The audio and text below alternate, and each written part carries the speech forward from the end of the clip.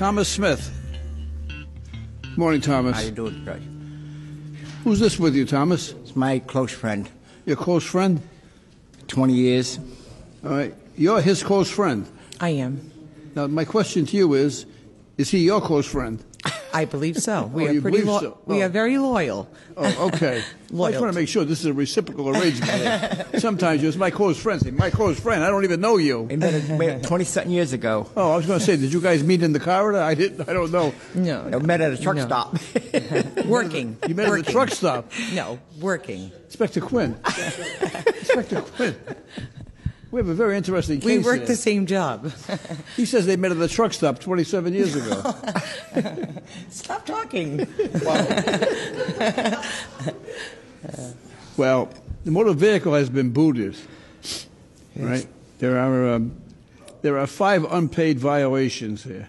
3 of them, Wait a minute, who drives the car? You or her? I do. What is your first name? Lorraine. Lorraine. Now, Lorraine, let me ask you a question. Why are you here? To help him out, Thomas has been through a lot in the last 3 months financially and where he lives. There's a lot of the reasons why he wasn't able to pay the tickets. He's not doubting that he was incorrect with his actions, but if you understood where he lived in the area of town where he lives, there is absolutely no parking. He is disabled. He did at one point have a disabled plate, but he's not even able to afford the down payment or the fee for the yearly fee, whatever it is. But if you understood where he lived, Your Honor, there's absolutely nowhere to park. There's Union tickets Ave. along on Union Ave. It's a very bad area. I live in a drug house, you might as well call it. Very, very bad area. In the process, to help the situation here, my husband and I have offered him to come stay with us in North Kingstown. A lot of this, with this case here, is strictly health reasons and financial. He missed an appointment today at Thunder Mist in Woonsocket. He's about to face some surgery, and he's not able to afford tickets and to park and try to get up 3 flights of stairs with a cane with his health reasons. So we're going to make arrangements for him for a better housing with my husband and I, and if we can get a little help with some financial with the tickets. So You are really a good friend. thank you. I try to be. This is a heartwarming thing, Inspector Quinn. Absolutely, Judge. He needs a friend, so we're just going to scoop him up from Providence and take him to North Kingstown and help him get going here. Oh, is he working? He's on disability, Your Honor. I had 7 surgeries on prostate, knee surgery. He's facing some more surgeries. He's going His back. income is less than $800 a month. He makes $800 a month. That's what he Less gets. than $800 a month, disability. His rent is $400 where he was staying. So it's just the car insurance, a cell phone bill, it's just nothing left over. So he's kind of at his bottom right now. So, but we're going to help him out. There's some light at the end of this tunnel. It's not all bad. It's going to work out. But He has a boot on his vehicle, yes, Your Honor. and he has $300 worth of tickets. So Yes, Your Honor. how much can he afford to pay today? He has absolutely nothing. I can help him on Friday. Okay. Here's what I'm going to do. I'm going to dismiss the tickets.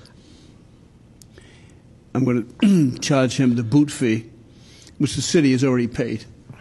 So I'm going to impose the boot fee of $100. Based on his circumstances, I can't fine him. I can't fine him for the tickets. Thank you, Your Honor. Inspector Quinn, you acquiesce in that? I do, Your Honor. He gets $800 a month. He has special health needs. He has a great friend.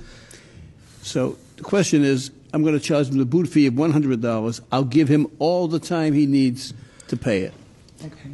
If he can pay $10 a week, $5 a week, it doesn't make any difference. The city's been here since 1636. We're not going anywhere, right?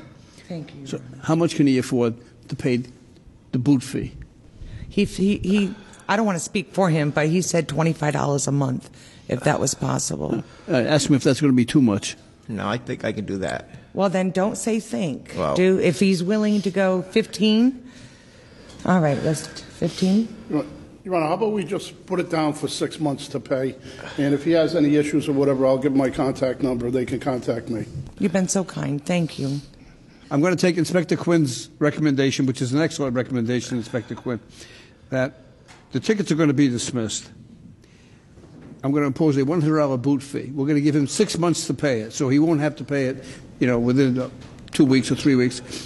If he can't pay it within 6 months, right, just call.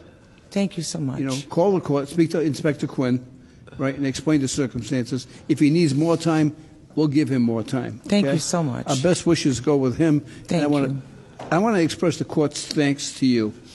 You did a great service today, not only to Mr. Smith, but to this court. You really did. Thank you. Thank you. And may I say that I love you guys?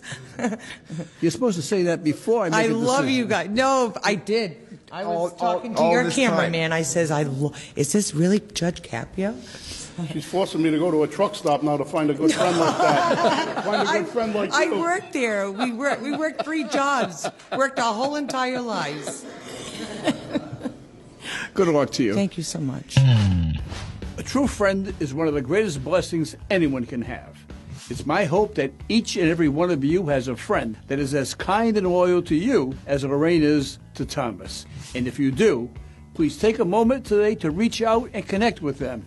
Remember, as we get older, our circle of friends may decrease in size, but they increase in value.